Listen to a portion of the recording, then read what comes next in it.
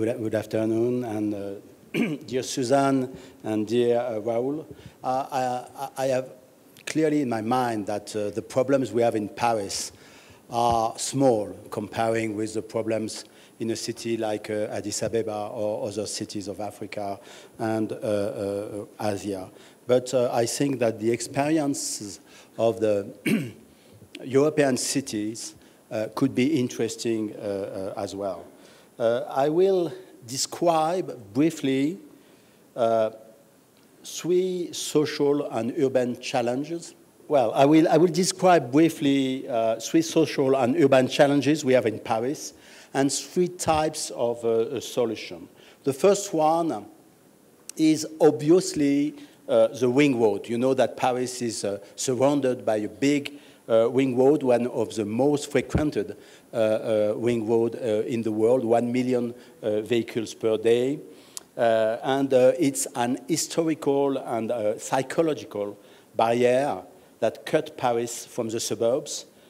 Huge pollution problems are associated for the people who live besides, but also for the Parisian in general.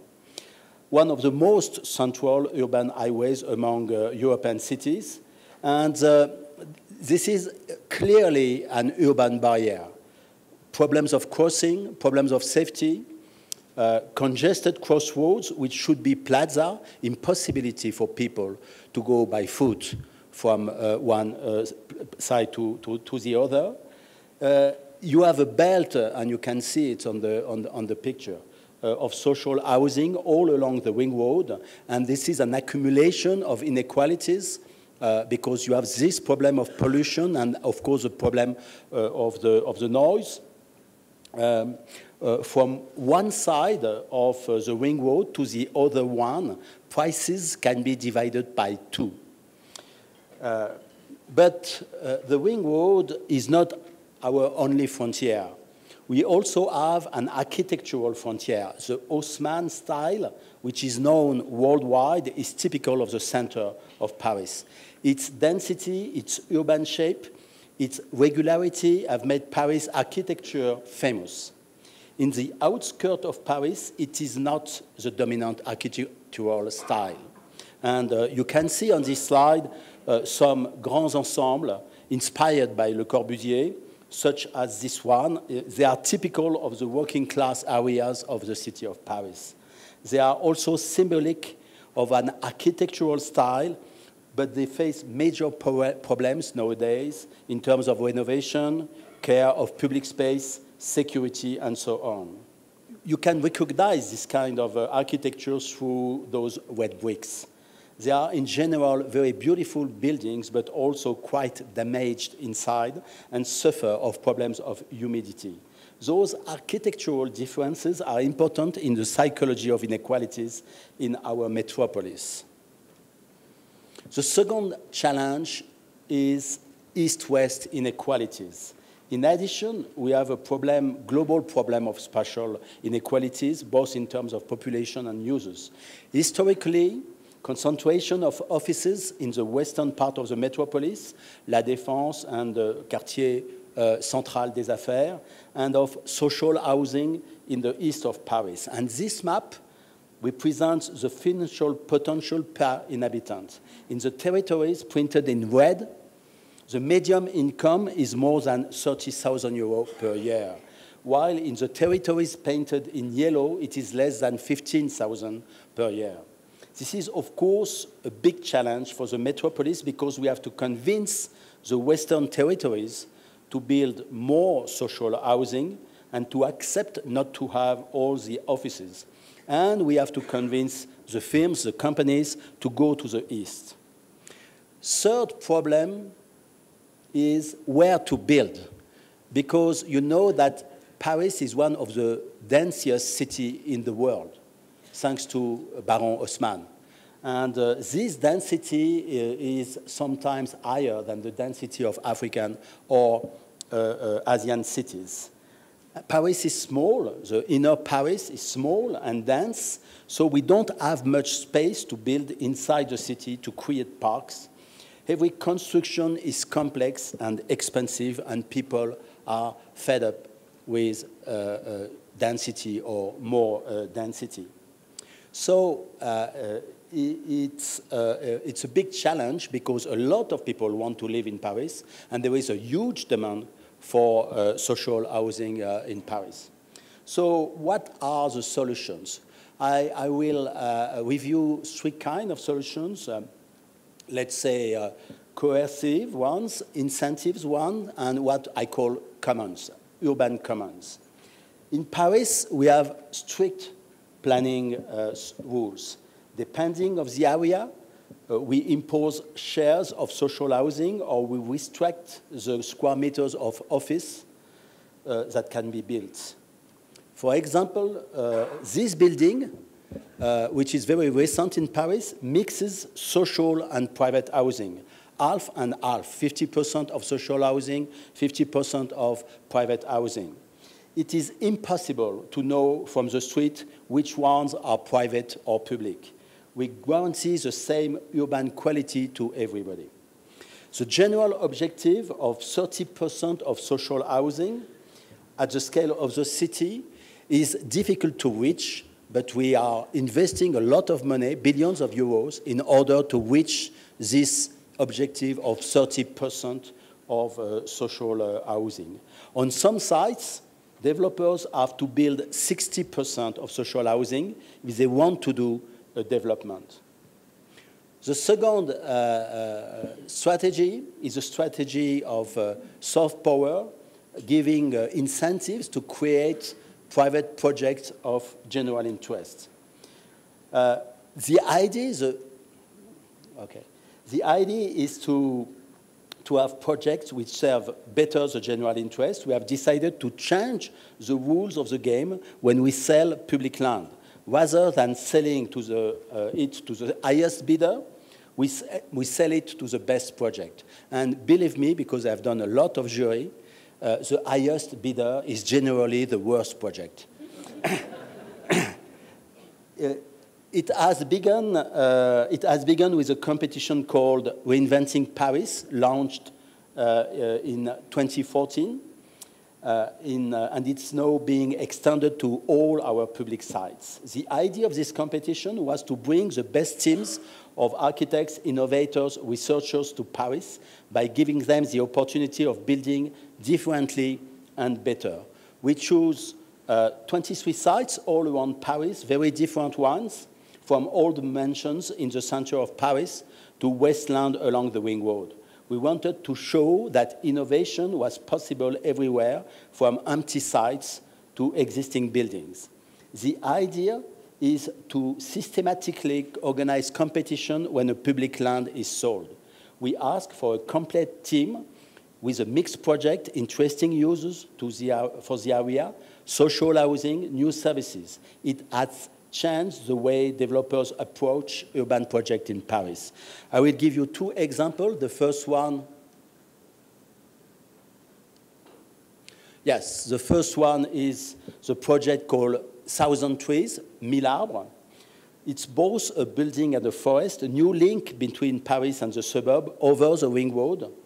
We have chosen this project while another project was proposing 30 million euros more. The building permit has been delivered and the project will be realized by 2023. A second example, very different, is the Railway Farm, a project carried out by a collective mixing neighbors and NGOs. This project is about a farm inside the city and housing units for people who will work inside. It is a very social and ecological. For this reason, we have accepted to rent this space for almost nothing to the collective of association, NGO. This type of process can be done everywhere. With the C40, we have launched a big tender called Reinventing Cities, a global competition based on the same rule. Quality rather than price only. Teams are competing on all continents to create carbon-neutral projects. And finally, commons, creating commons for all. How we resolve those social and urban problems is not only about our regulation or about how we build, but also about public space. Designing public spaces where everybody feels welcome makes a big difference. In Paris, we ensure that no space gets appropriated by a certain type of class, gender, or mobility. This is why we transformed the riverbanks, which were dedicated to cars, into a promenade where everybody feels welcome, from the Parisian to the suburban people.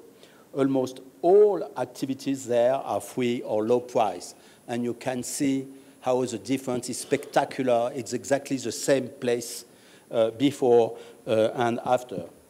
On this project, we have decided to have flexible installation that enable to change use frequently. It is also a post-carbon approach to public space. No heavy installation, reversibility, and frugality.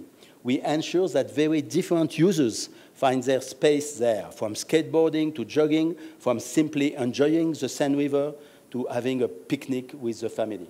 I think that the mix of coercive and incentive solutions is essential for any city, and that we must overcome our classical categories. Private projects can generate commons, and the public space is not commons per se. It has to be designed as such. Thank you very much.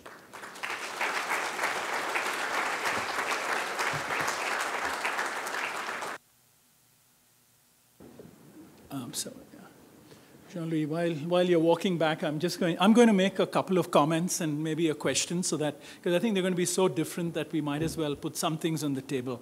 You know, I mean, I think for me, Paris, and just listening to you speak, in some ways, you know, with what's happening today, and already it's beginning to surface in conversations in terms of the artifact, whether it's special economic zones or these new towns and gated communities, it makes Haussmann seem like a complete humanist, in a sense, I mean, a deep humanist, because what Haussmann did there was truly create, in fact, I think the definition of an organic city comes from the metaphors he had to the autonomy of the human body and creating networks between the organs, and that's how the organic comes. And so networks was very much emphasized in that reconstruction of Paris, which is what's made it sustain in this incredibly robust way.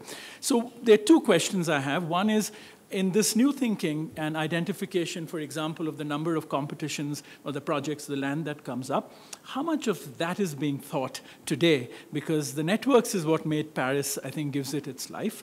And the second question, I was struck by the three projects you showed. One went from architecture as spectacle to the farm to installation intervention.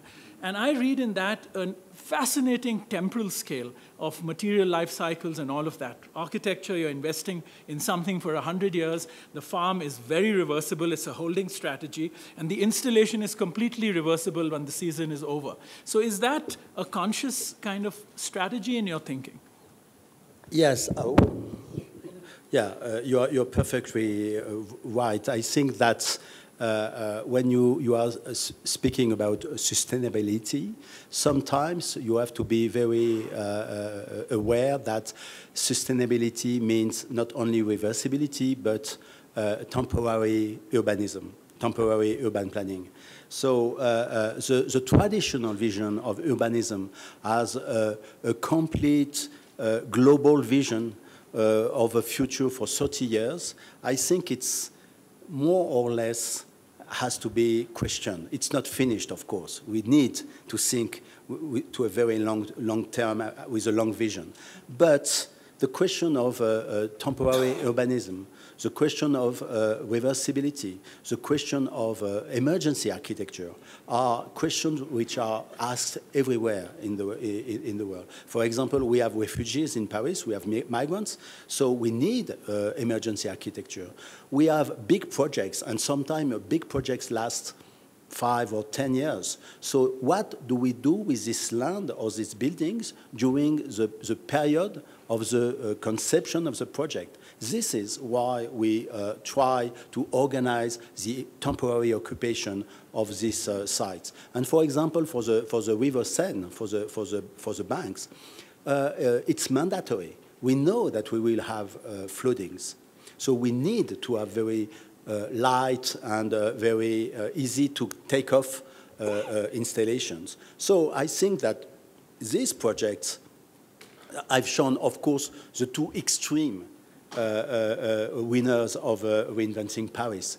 One is very beautiful and big architecture, Su Fujimoto, and the other one is a very local project. The neighbors are working on it, and so on. But I think these two extremes are very representative of what is the new urban planning. And I think this just, it links beautifully also to a question that was put on the table in the last panel, which was this idea of the incomplete, the city as being incomplete. And I think there's an intersection there we might pick up on. Yeah.